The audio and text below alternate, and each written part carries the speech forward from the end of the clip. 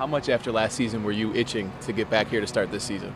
It was really itching because we got a taste of it. You know, me, Torg, some of the young guys got a taste of it. And, you know, spending a full season with them, I mean, it's going to be a lot of fun. You obviously were going to make the opening day roster last year. An injury prevented that from happening. How difficult was it then overcoming that and trying to accomplish that dream of making a major league roster, knowing that you were a shoo-in to make it, you had earned that spot, and then all of a sudden here's this derailment?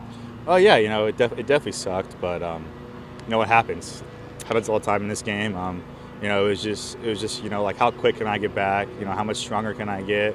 So it was just kind of getting here, getting in the weight room, doing all the rehab stuff, and you know, came back in about like 2 months. Fly ball center field. Taylor going back, still going back. That ball's out of here. Riley Greene wins it. First home run as a major leaguer is a walk-off winner. It's pretty crazy to see how quickly you came back and how quickly you made an impact. How much do you savor some of the big moments that you had? Oh yeah, you know, it's pretty cool. You know, all the things that happened, but that was in the past. This is the present now, so you know, going to focus on this year, and you know, going to try my hardest. It is a young group out there, and I'm watching you guys in the backfields, and you're one of the guys that's steady, that everybody's out there looking at and looking to. What is it like now being one of those guys that the young guys that get drafted are looking to for advice on even just where to live, where to eat, what to do, what field are we supposed to go to? Yeah, it's pretty cool. I mean, I'm still a young guy. I know, that's what's wild. I'm not old yet, but yeah, you know, it's pretty cool because we've done it, we've experienced it, so it's kind of cool that like people will come up to us, just ask us like simple questions about like, hey, where's this, where's that, or like, hey, what am I supposed to do here? Because we've done it, so we know.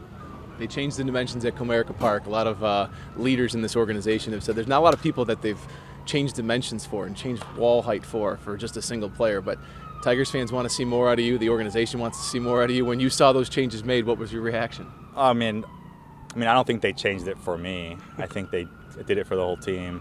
But you know, yeah, it's cool that the fences are in, they're lowered, whatever. But you know, you still got to play the game. You still got to hit the ball. Still got to catch it. So I mean, nothing's going to change there. Still living with Spencer, as I understand it. I am, yes. What's the roommate dynamic like now? Because you've got Parker Meadows moving in with you guys. Yeah, you know, it's fun. You know, we walk in. You know, I'm usually the first one back at the house. Tork walks in, like, screams, "Greenie, what are we doing?" I said, "Dude, there's nothing to do."